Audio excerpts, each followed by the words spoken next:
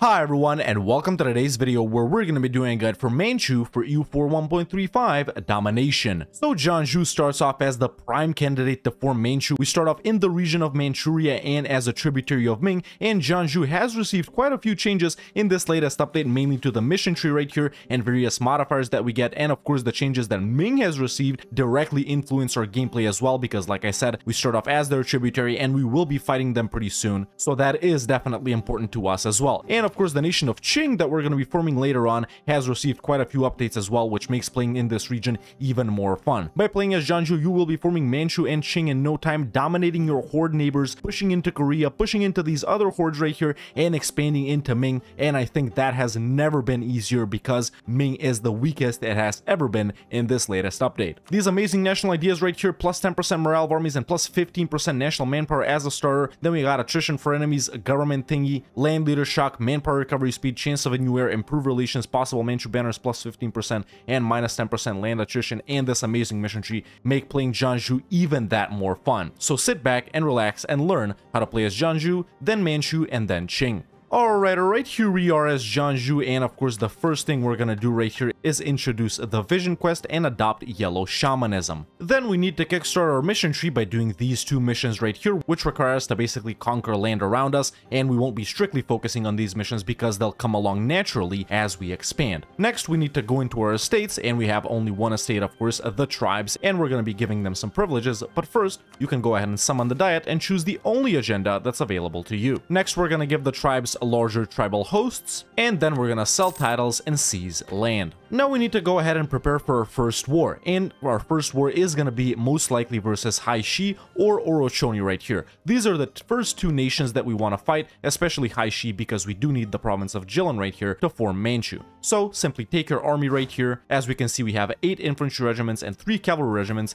and our force limit is 15. So what you're gonna do is simply recruit 4 banner regiments right here, and we're gonna attach these to our main army. And there we go. We just need to wait for these guys to build up, and then we'll start our first war. We're not making that much money right at the start as Jianzhou, especially if you max out root out corruption after getting these regiments right here, but don't worry, even though we're gonna be struggling with cash in the early game, once you take care of all of these guys right here, money won't be a problem anymore. And later when you fight Ming, you'll be rolling in ducats. So don't worry about going into debt and losing money right now. Additionally, we're also going to hire one advisor right at the start, a military advisor, and get a morale, discipline, fort defense, or manpower level 1 advisor. I do have this fort defense guy, so I am going to hire him. Next, with our free diplomats, with one of them, you can start spying on Haishi. The spy network will help us siege them down a little bit faster. With the other one, you can go ahead and start spying on Orochoni. Like I said, these are the first 2 nations that we want to fight. And with the third available diplomat, you can go ahead and royal marry Ming to get some better relations with them.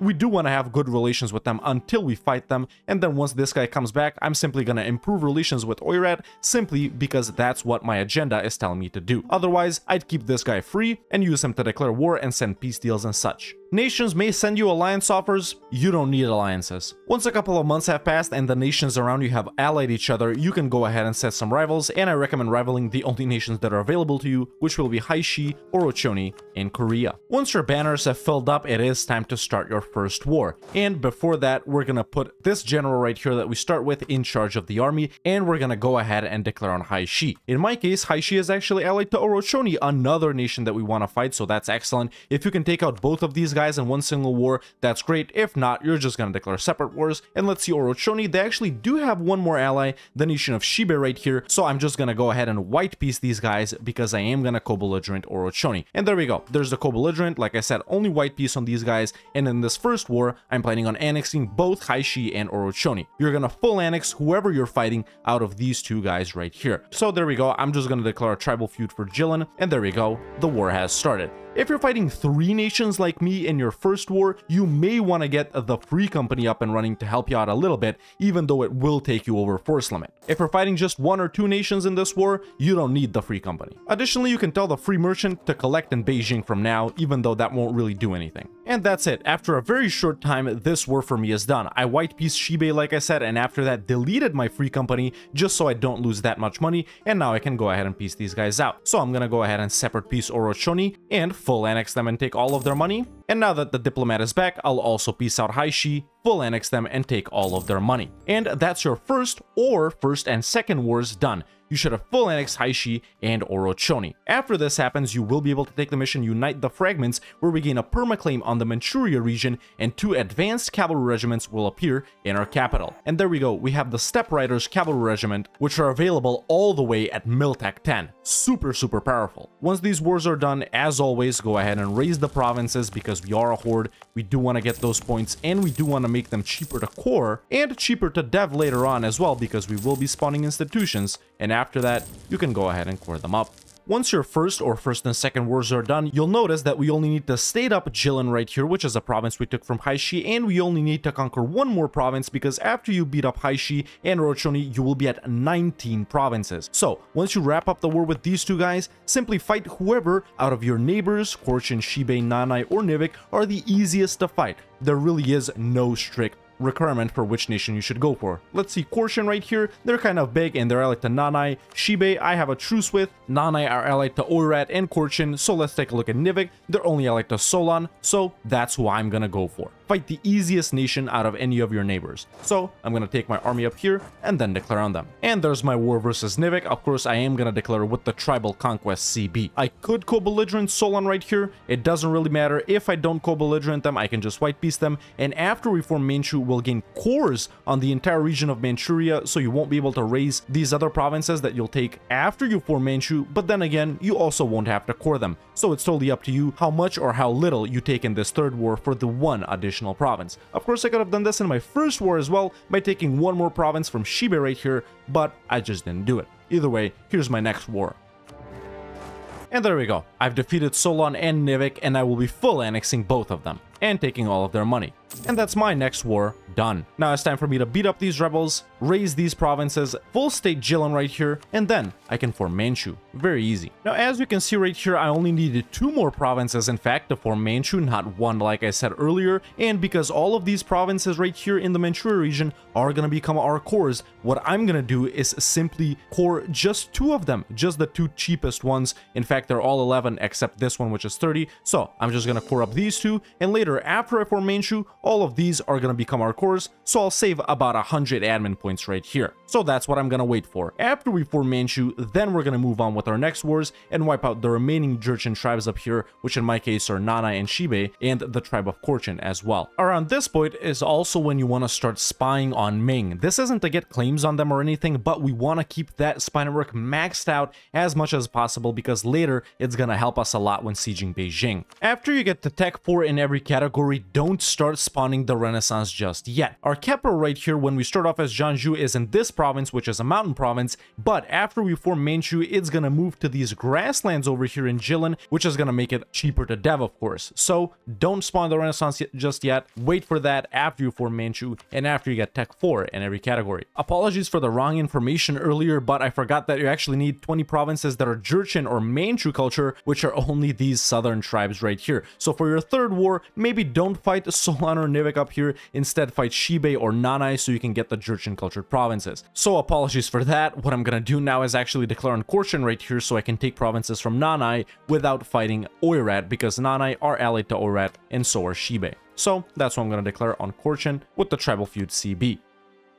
By the way, I'm still not coring these provinces up because we're gonna get free cores on them anyway. And now that this war is done, I'm gonna go ahead and separate piece Nanai right here and take all of their money and full annex them. Of course, as always, we're gonna be raising these provinces, or at least the provinces that we can. And what I'm gonna do is simply core up 2 of these cheapest ones right here that are Jurchen culture, and after that we'll form Manchu, and all of these will become our cores. At least the ones that are in the Manchuria region, not the ones you'll take from Korchin. But since I'm fighting Korchin, and we're gonna be doing that anyway, I'll also go ahead and full annex them. You shouldn't really care about aggressive expansion in the early game when fighting any of the tribes bordering you. And that's my war with Korchin done. By this point, you may have wiped out all of the nations up here. It doesn't really matter how quick you are. And now that I cored up the 2 specific provinces that I took from this nation right here, I can go ahead and adopt Manchu identity. You will be doing the same once you have 20 Jurchen cultured provinces. So like I reminded you earlier, after you fight Haishi and Orochoni, fight one of the other Jurchen guys and not Nivik or Solon up here like I did. But there we go. Once you can, you're immediately gonna go ahead and form Manchu. You are gonna get new traditions and ambitions. Ming gets the event, the Rise of Manchuria, and of course we we gain cores on all of the provinces that are in the region of Manchuria, and we become the Manchu culture, which is part of the Chinese culture group. After this, you can go ahead and full state all of this. Of course, Manchu ideas are different to Jianzhou ideas. We start off with -5% land maintenance and +1 land leader shock, plus 15% morale of armies as a finisher, and then as our first idea, we have a double one plus 15% national manpower and -15% core creation cost, plus 25% possible Manchu banners, which are the unique regiments that we have. Another double idea right here, a stab discount and institution spread, yearly horde unity, cavalry combat plus 15%, miltech discount, and AE impact -10%. After you do for Manchu, your capital will flip to Jilin, of course, and you will activate the encourage development state edict in this state right here, the state of South Jilin, and you will go ahead and develop your capital and spawn the Renaissance. And there we go. After I developed the 36, I did it 10, 13, 13. Now I have the Renaissance, and once I have enough money and once it spreads enough, I will be able to embrace it. By the point you form Manchu, you may have already taken care of all the nations up here in the region of Manchuria, your starting neighbors, in which case you need to think about your options. You can either start pushing into some of the other neighbors, which aren't the starting tribes, like Korea or Oirat and Mongolia right here, or you can get ready to fight Ming. Because Ming will get the Rise of Manchuria event, their mandate will tank, and a lot of the nations around them will stop being their tributaries. And let's take a look at Ming in my game right here in 1458. 70k troops, 22k in manpower, so they're pretty strong in that regard, and they're the same tech as me. But look at their mandate. Right now it's 0, and they've lost so many tributaries. So with us automatically stopping being their tributary, these guys have left as well. An additional option you have right here is not forming Manchu, staying as their tributary and growing even more powerful. Maybe fighting Oirat and Mongolia in Korea, growing like this big all around them, and then you form Manchu, and then you stop being their tributary. It's totally up to you, but I don't think that's necessary because Ming is so weak. So you can form Manchu immediately, and a bunch of these other guys will stop being their tributary as well. So either way, once you do form Manchu and once you stop being their tributary, your choices are to get ready to fight Ming or to get ready to fight some of the other nations around you in order to grow more powerful yourself. For your tier 2 government reform, you should of course select Martial Society for plus 20% national manpower. After you form Manchu and full state everything, make sure to lower autonomy everywhere as well. This will boost our income significantly, and it'll give us a bigger force limit as well, something that we do need in order to fight Ming. And when you have the ability to raise more banners, go ahead and do it. Try and get up to 8 as fast as you can. We do need 8 banners for a mission right here. After building up my army a little bit, and right now in 1459 it's 1515, 8 cavalry regiments are of course the banners, and 2 are the advanced tech ones from tech 10. But after you do that, and after you get 90% force limit and fulfill some other requirements right here, you will be able to take the mission the 8 banners, where we gain army drill gain modifier plus 33% until the end of the game for banner regiments. And also they won't give us that much corruption. And once you do have 12,000 cav and lower autonomy, you will be able to take the mission reorganize the tribes, which gives us raising power gain plus 10%, manpower recovery speed plus 10%, and 0.5 yearly horde unity, along with a 10 reduction in autonomy in all Manchu culture provinces. And you will also be able to take the mission dominate the rival Jurchens, where this event happens. Basically, you have 3 options with this Nurhatsi ruler right here. You can either select him to be your ruler and he'll receive the legendary conqueror ruler trait, more on that later, or you can make him a general, a really powerful general, 3653. This is going to be super valuable versus Ming, by the way. Or the third option right here is to simply make him an advisor, which of course you shouldn't go with. And out of these 2 options, I do recommend the first option right here because he is going to be an amazing ruler. I know this really strong general right here, a 6 shock 3 siege general, is going to be really helpful, but I still do recommend choosing the first option right here. He will serve as the head of an emerging great power. And there we go, he becomes ruler, a 666 ruler, and he has the legendary conqueror trait, which is -5 years of separatism and plus 10% shock damage, which is really powerful. Better than a general, even though he's really good as a general too. Now, as I said previously, once you wrap up the Jurchen tribes right here, and the only reason I haven't fought Shibei is because they're allied to Oirat, you need to decide whether to push into Oirat and Mongolia, in Korea, or into Ming. Depending on what's better in your situation, do that. There's no real strict requirement if you have to fight these guys first or Ming first. But if you have a nice opportunity to fight Ming right after you fight all of these guys, then you should definitely go for it. And here's what you need to look out for. You need Ming to be at low mandate, which they are in my case right here, and you need to be a miltech over Ming, which which I am in my case. I'm at Miltech 5, they're at Miltech 4, and additionally, they're also fighting some nation down here, Lanshang, so their armies will be focused down here and it'll be easy for us to fight them. Don't be scared of Ming, even if they have a way bigger army than you, even if they still have a bunch of manpower. If their mandate is low, and if you have a Miltech over them, you can very easily defeat them. So that's exactly what I'm gonna do in my case, declare on Ming right here, and you have two options for your CB. You can either go with the tribal conquest, where you can beat them up a lot, which you'll be able to do very easily and gain war score from that, or you can use the take mandate of heaven CB, where we gain 50% less aggressive expansion and the provinces are 50% cheaper, so you can take a lot more. It's solely up to you. The take mandate of heaven CB is obviously better, and we're of course not going to be taking the mandate of heaven, we're just going to be taking provinces. So whenever you're ready, go ahead and declare on Ming for the mandate of heaven. And by the way, a good reason for not fighting Ming right away and fighting Oirat and Mongolia and Korea first is that you will be able to do the mission, issue the 7 grievances right here, which basically requires us to have 300 dev. Everything else will be already fulfilled, and you will gain some powerful modifiers right here when fighting Ming. Of course, you don't have to use this mission for your first war, you can use it later on too. And there we go, my war with Ming is pretty much done. I've just been sieging them down. In fact, I only fought one battle right here, and they're already on low. Their war exhaustion is super high, they don't have any troops, rebels have started popping up, and they're even coalitioned by someone because they fought someone down here. This war is done. And of course, in your first war versus Ming, what you're gonna do is first take all of their money. We do have provinces up here which are already our cores. As you can see, we're not getting a lot of aggressive expansion from that, and after that you can just take as much as you want from them. What I'm gonna do in my game is take some of these provinces right here, being careful not to go over 100 overextension, and I'm gonna do something like this. Why not? And that's your first war versus Ming done. You've gotten your cores back, you've gotten all of their money that you could, and you've gotten some additional provinces. After you do this, you will be able to take a couple of missions, mainly issue the 7 grievances right here where this event happens. And basically, we gain the declaration of the 7 grievances until the death of our current ruler, and you do want to do this after you get this awesome ruler right here, where you gain plus 20% siege ability and plus 1 global attacker dice roll bonus. There we go, a super powerful mission. After that, you will also be able to bypass the Great Wall, where you gain manpower in the Liaoning area, which is right here, and stability, or if you're at war with the Emperor while you take this mission, you gain some manpower and lose war exhaustion. And since we're already so powerful, I do recommend taking this mission at peacetime to gain some dev and stability. Of course, after you take Ming's money, you will also be able to embrace the Renaissance, and you will be able to tech up. And speaking of teching up, once you hit Admin Tech 5, you will be able to select your first idea group, and since this is going to be a blobbing campaign, regardless if we stay as Manchu, regardless if we stay as Qing, we do want to open up with a blobbing set of ideas, and we're going to be taking blobbing focused idea groups as well. And for that, I do recommend opening up with diplomatic ideas, and after that with admin. Of course, if you don't think Diplo is good enough, for the diplomats, which will help us avoid coalitions, for the Diplo advisor cost, maybe we'll get some subjects too. Province war score cost minus 20% is very important since we'll be able to take a lot more, so it's generally a good idea to take this idea group when you expand a lot. But if you don't feel like it's good enough, you could open up with a mill idea group, and I do recommend offensive or quality for that. Those are going to help us out the most. You could go with horde ideas, but later when you form Qing, you won't be a horde anymore, so they won't be that useful. Or if you're not planning on forming Qing, you could of course definitely take horde ideas, but either way, what I recommend is Diplo. However, if you don't feel like they're good enough, go with quality or offensive.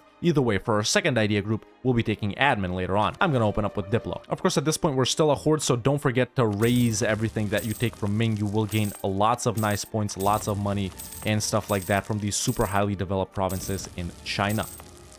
Once you state up some of the provinces that you took from Korchin, I do recommend promoting the Korchin culture, which will enable us to take the mission for the horde right here. And what you get is different based on what you do for this mission. So if you ally an Altaic culture group nation, which are these blue cultured guys right here, you'll gain 0.5 yearly horde unity and a diplomat that's 50% cheaper. If you subjugate one of those guys, you gain yearly army tradition and special force limit. And if you do that by accepting culture, you gain a dev discount and monthly autonomy change, which I do think is the best. So after you promote Korchin, take this mission. When you pay off all your loans and when you start making money, like I am barely doing right now, you'll also be able to take the mission a Manchu script, which gives us some institution bonuses and cost of advisors with ruler culture discount until we form Qing. We've pretty much completed this entire branch of the mission tree right here. This part over here focuses on us expanding into Korea, and this mission down here focuses on us expanding into Oirat, which of course we will be doing. Doesn't matter if it's after you fought Ming or before you fight Ming. Either way, after you fought Ming, you're gonna focus on Oirat or Korea. After you fought Korea, you're going to focus on Oirat or Ming, and after you fight Oirat, you're going to focus on Ming and Korea, basically the three largest nations that we border right now. Sometime after forming Qing, you will want to give the tribes autonomy of the tribes as well.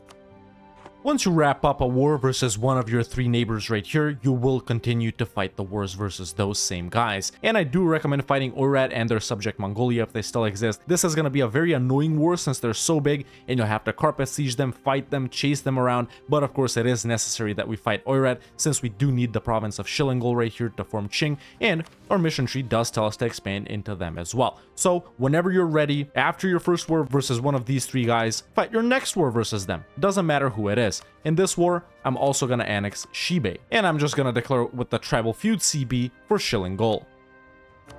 Of course, if some of these guys are still Ming tributaries, that's even better. You can go ahead and take Ming's money again and reset your truce with them for it to be shorter. So don't worry if some of the guys you want to fight are still Ming tributaries. That's in fact a good thing. It'll be super easy for you to peace out Ming, take all of their money, and reset your truce with them. For your tier 3 government reform, you should go with religious society. Right now, I'm going to go ahead and full annex Shibei. I'm still in this war with Oirat, very annoying. Luckily, by taking this super powerful mission right here, siege phases are super short and we take down forts very fast. And there we go. Now that I have defeated Oirat, I'll take as much as possible. You'll be doing the same with them, with Ming, with Korea, with whatever Chinese minor nation you fight that pops out over here. Coalitions aren't a problem while we're fighting these three guys and the initial starting Jurchen tribes up here. So what I'm gonna do is take as much as I can along in this border region right here. Of course, if you're super aggressive, you can just snake all the way through them in order to reach Europe faster and try to fight some of these European-ish hordes, as I like to call them.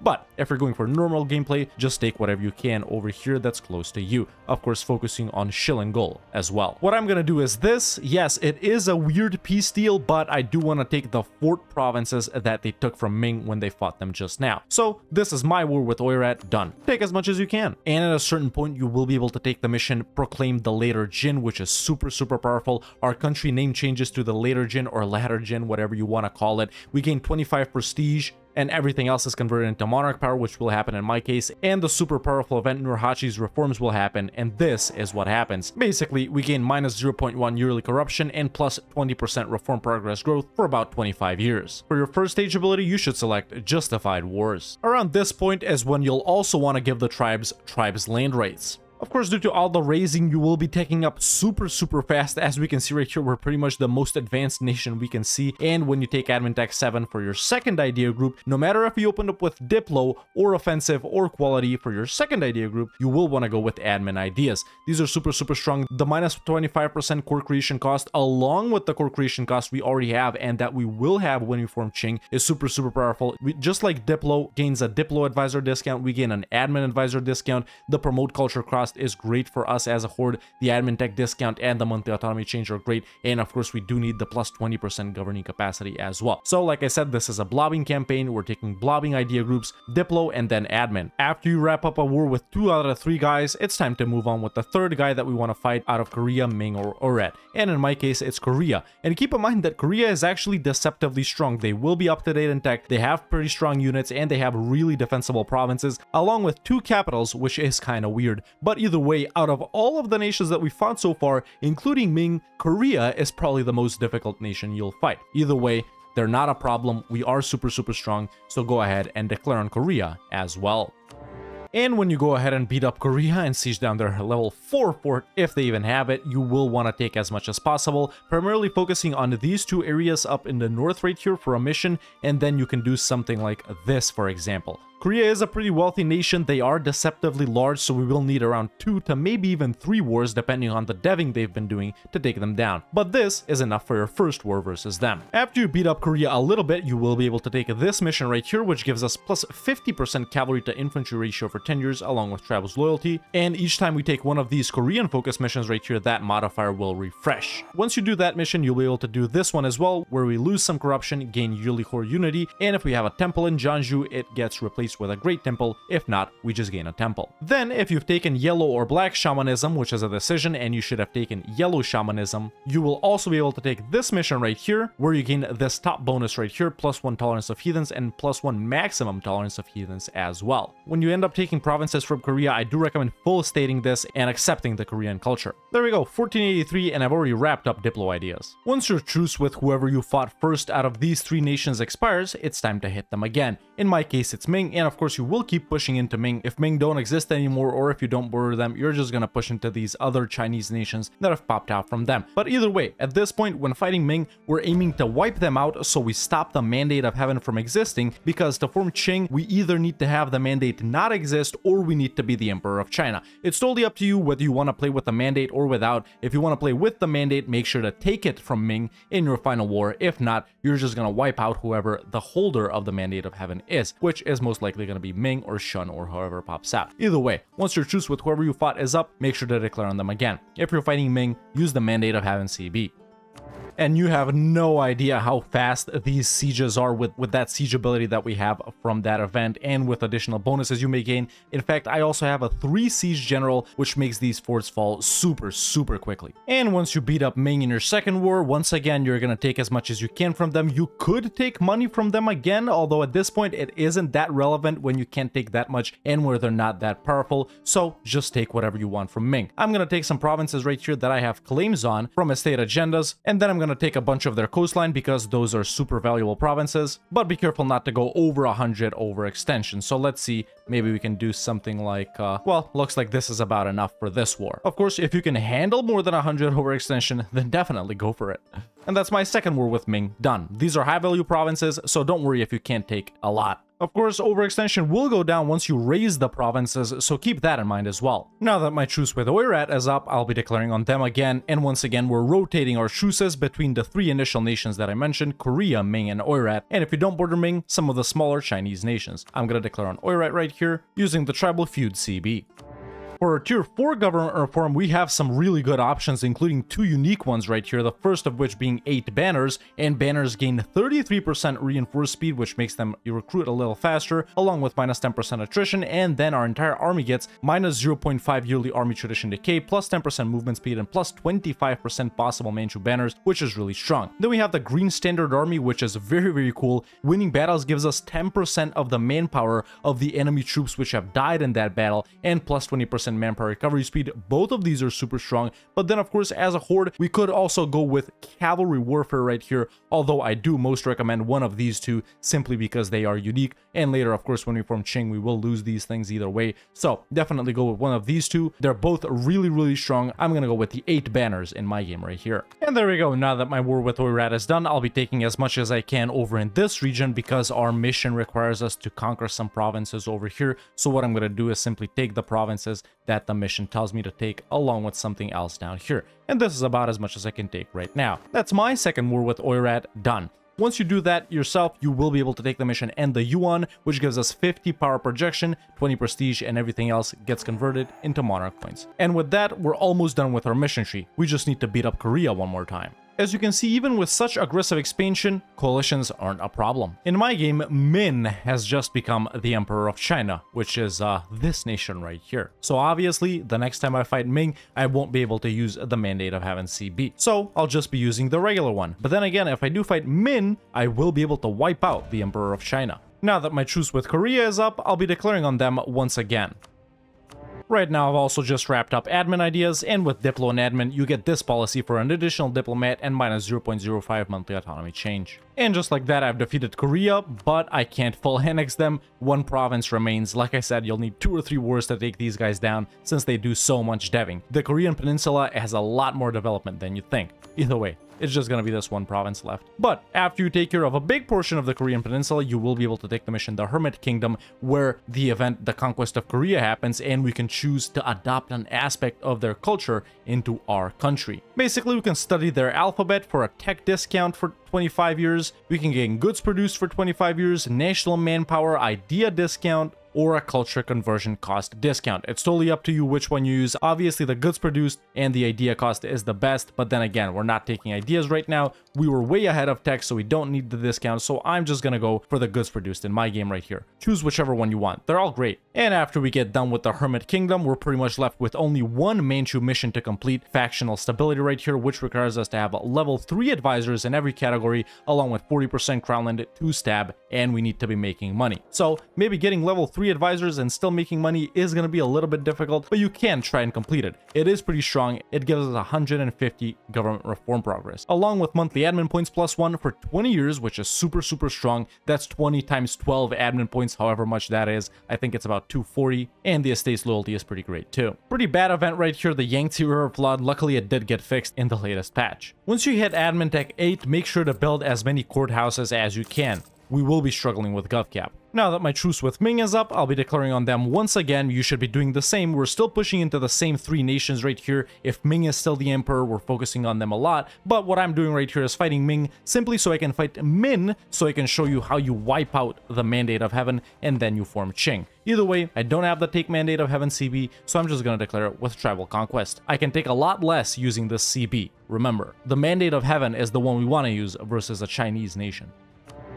And once again, I've defeated Ming. I'll take these coastal provinces right here to gain a border with Min, and then I'll just take some stuff up here that are more inland. I am over 100 overextension, but raising will bring it down. Now, since I'm almost overflowing with points and colonialism has already spawned, of course I am going to be deving for colonialism. Let's see, what's a pretty cheap province to dev right here? How much does Beijing cost? It is a nice province to dev, but it's already pretty highly deved. So of course you will want to look for some farmlands, some centers of trade, and Jinan here should be pretty cheap to develop. So that's exactly what I am going to develop, this province right here. And there we go. Easy. Now to move on with my wars, I am gonna declare on Min right here, who is currently the Emperor of China, just to show you what happens once you wipe out the Mandate of Heaven and once you have the ability to form Qing. However, what I recommend is that you stay a horde until you get to conquer all of China and only then form Qing. It is going to be super easy to conquer these provinces, super cheap to dev, and you can raise them and stuff like that. But if you want to play Qing and you're excited, you can go ahead and form them as soon as you wipe out the Emperor. Usually it's going to be Ming, like I said, so you will have to make them not exist, but in my case it's Min, so now I'll show you what happens when you do that. And there we go. Now that I have defeated Min, I'll take their capital province right here and I'll make them release Ning, which in turn will make them the holder of the Mandate of Heaven not exist. And there we go. That war is done. That's the end of the Min Empire, or whichever empire held the mandate, and now the Mandate of Heaven no longer exists. With that, we don't need to hold the Mandate anymore to form Qing. Instead, we need to become an empire, which by this point will be very possible since we're only about 40 dev away. For your tier 5 government reform, you should centralize power for even more core creation cost discount. Now that my truce with Oirat is up, I'll go ahead and declare on them for the tribal feud for whatever province right here, maybe this one, just so I can gain 40 dev to show you what happens when you form Qing. Now that I defeated Oirat as much as possible, I'll be taking as much as possible. And that's pretty much it.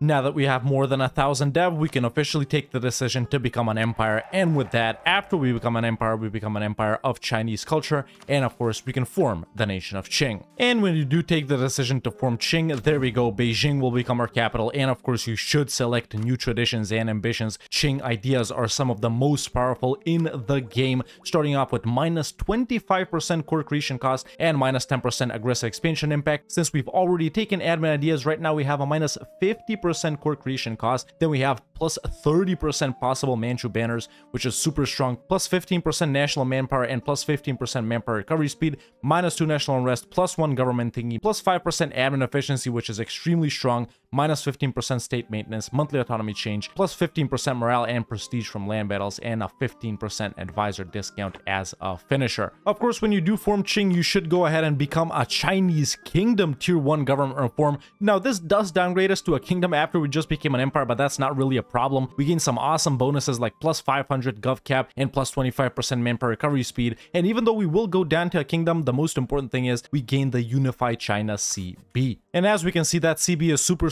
powerful. We only get 25% aggressive expansion for conquering the provinces in the Chinese subcontinent, along with a 50% discount on them and 150 prestige. So it's super strong. And when you go into the missions, don't be surprised that there are no missions down here. So as as Qing, we have access to 3 different, branches of the mission tree. The first one right here is the ones you inherit from Jianzhou and from Manchu. Then, if you become the Emperor of China, basically if you do take the Mandate of Heaven, you will gain the Celestial Emperor missions right here in the middle. So you have to scroll all the way past those missions if you didn't become the Emperor, just like me, in order to gain access to the Qing mission tree, which is all the way down here at the bottom, which focuses on playing tall, conquering, and developing your nation and stuff like that. A super strong branch of the mission tree, by the way. Of course, as Qing, you will gain access to estates as well, so you should immediately go ahead and summon the Diet and choose whichever agenda is best for you, and then you should give the burghers Land of Commerce, Patronage of the Arts, Commercial Advisory Board, and indebted to the burghers for some money. Then you should give the clergy religious state, clerical advisory council, and clerical education, along with religious culture. And then you should give the nobles primacy of the nobility, increased levies, and aristocratic councillors. And then you can sell titles and seize land. Of course, you will be moving on with your government reforms as well. You can go strengthen noble privileges if you want to. If not, you should go ahead and compromise with the nobility. For your tier 3 government reform, you should go expand a real court. For tier 4, you should go with strengthen Confucian bureaucracy or maintain balance of power, whichever one you want to. Both of them are great. And for tier 5, you once again have the option to take one of the unique ones we took as Manchu early on,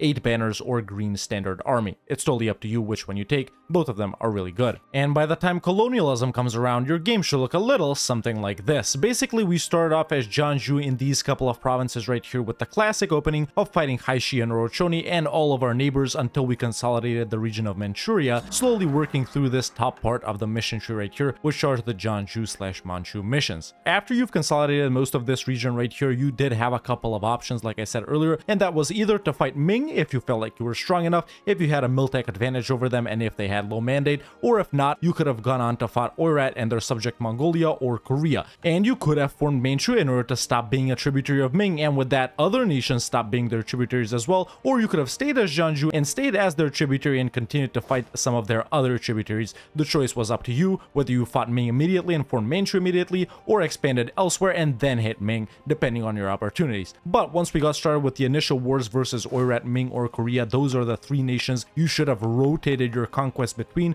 Fight Ming, fight Oirat, fight Korea, it doesn't matter in which order, but those are the nations you mainly focused on, and by this point in the game, Oirat and Korea should have been mostly wiped out, and you should own a very sizable portion of China. Of course, while you're Manchu or later Jin, depending on if you took this mission or not, you should have continued to push into China, and the choice is totally up to you, like I said, whether you take the mandate and become the Emperor of China with the mandate, or if you destroy Ming or whoever the holder of the mandate is, and then become an empire and then form Qing that way. It's totally up to you whether you want to play with the mandate or not. For this guide, I simply chose how to do it without taking the mandate, but if you do want to take the mandate, simply choose that in the peace deal when fighting the nation which holds the mandate. And by this point, we are one of the most powerful nations in the world, in fact, the most powerful nation in the world in my game right here with more than 1,000 dev. You should be at 1,000 dev around this point as well, depending on how aggressive or not aggressive you were. Of course, you can be a lot more aggressive than this. You could pretty much own all of this by this point if you're an experienced player, or you may own a little bit less depending on your skill level. Now, of course, playing as this nation, it is a bit different to other nations since we are a horde and we're not focusing on developing our nation that much, building buildings that much. Mainly, we're focusing on expanding as rapidly as we can. And of course, with this insane ruler that I still have right here, who's actually 72 in my game right here, a 666 guy that we got from the event, generating modern points won't be a problem. I'm a tech 9 in every category,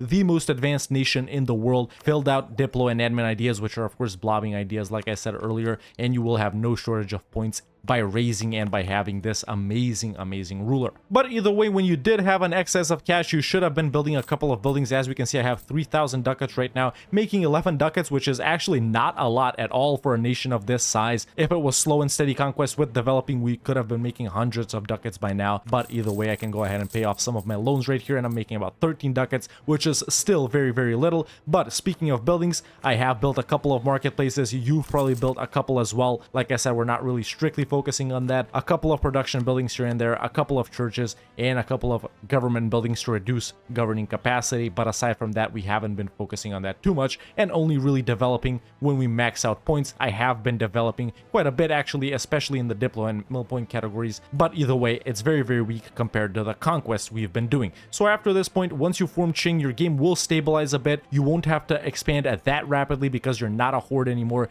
and you can focus on upgrading centers of trade, moving around your your main trade node, moving around your merchants, building buildings, developing your nation. There's even a gold mine over in China and in Chagatai too here, and over here in Tibet as well. You will be conquering those, so you'll be making money from them as well. So after you stop being a horde, your gameplay will slow down a bit, and you can definitely focus more on the economic aspect of the game rather than on the conquest aspect. After this point, you will continue to expand in the same directions we've already been expanding in. Of course, if you're still a horde, you will continue to push into the Chinese nations with the horde CBs or with the Take the Mandate of Heaven CBs. If you're Qing, you will go ahead and fight them with the Unified China CB, and you'll continue to push in these directions. You'll go ahead and finish off Korea, and then you need to focus on North China, South China, Shinan, Mongolia, Tibet right here, and sort of this is the region right here that you want to focus on in the early and the mid part of the game. Later on, you could push into Japan when you build up a sizable navy. You can push down into Southeast Asia, even into India, and as a real blobbing campaign as Qing, by the end of the game, you may aim to own a little something like this. Of course, you will continue to finish off this part of the mission tree if you haven't already. This is the only mission I need, and it is a super powerful one. If you took the Mandate of Heaven, of course, you will have the branch of the Mandate holder right here. You will do those missions as well, and of course, when you form Qing, you will continue on to push to these missions right here, which are really nice. Like I said, they focus on conquest and on improving your nation economically and on deving and stuff like that. And by the end of your campaign, you will have finished these, and if you're the Mandate holder, you will have finished the Mandate missions as well. Super powerful mission trees as Jianzhou, as Manchu, and as Qing, and as the Emperor of China. 3 different branches that you get based on what you do. Super nice missions. Make sure to complete all of them. This is what we took for our first 2 idea groups, Diplo and Admin. Like I said, a great opener for a blobbing campaign. After this, the choices are pretty much up to you. You won't make a mistake with any idea group. You can go with infrastructure and core ideas to help you manage your nation better. You can go with economic and trade to help you build up that income, or you could take a bunch of military ideas as well if you haven't already, like offensive or quality. You don't really need quantity as Qing or as a horde. So those are 2 I would recommend, and then the rest are up to you. So in no particular order, after Diplo and Admin, you can go for economic and infrastructure out of the Admin idea groups, you can go with trade and court out of the Diplo idea groups, and you can go with offensive and quality out of the Mill idea groups. I showed you what to take for your horde government reforms and for your first 5 as Qing as well, and for your tier 6 government reform, I recommend going with Royal Decree. For tier 7, you should take meritocratic recruitment. For tier 8, you should embrace the economic theory. For tier 9, you can go with this one right here. And for tier 10 and tier 11, all of them are really good. You won't make a mistake choosing either one of them. Take whatever you need at that point in the game. And like I said, by the time colonialism comes around, your game should look a little something like this. Let me know in the comments below what's the next nation that I should do a guide on. If you want to watch me do stuff like this live, you can follow me on twitch.tv/TheRedHawkLive. And if you want to catch up on stuff from over there, you can subscribe to the second channel. Link is in the description. If you enjoyed this video, don't hesitate to leave a like. It really helps out a lot. And if you like the content and want to see more videos like this, make sure to hit that subscribe button so you don't miss out on any of them. And you can become a member today and join the Discord. The link is in the description. Thank you so much for watching, and I'll see you next time with another EU4 video.